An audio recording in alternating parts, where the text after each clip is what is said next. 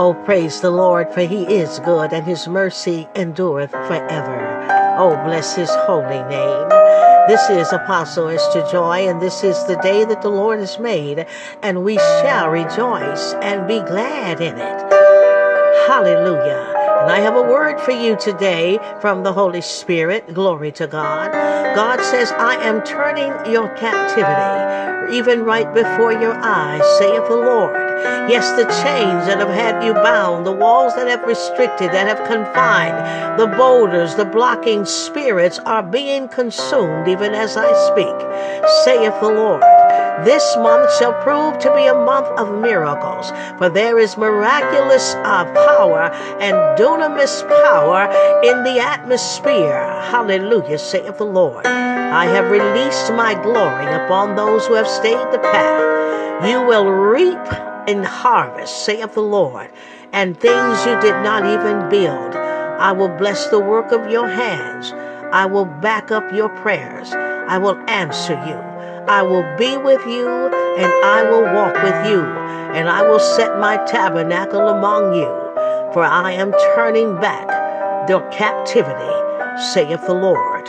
Here is the scripture that God has given me in Psalms 126. When the Lord turned again the captivity of Zion, we were like them that dream. And then was our mouth filled with laughter, and our tongue with singing. Then said they among the heathen, the Lord have done great things for them. For the Lord have done great things for us, and whereof we are glad. Hallelujah. Turn again our captivity, O Lord, as the streams in the south. They that sow in tears shall reap in joy.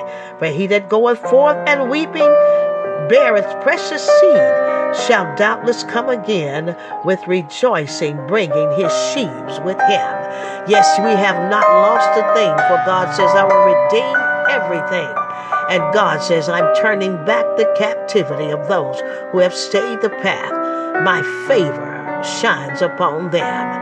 To bless this ministry, you can go to www.kingdompowerministriesintl.com.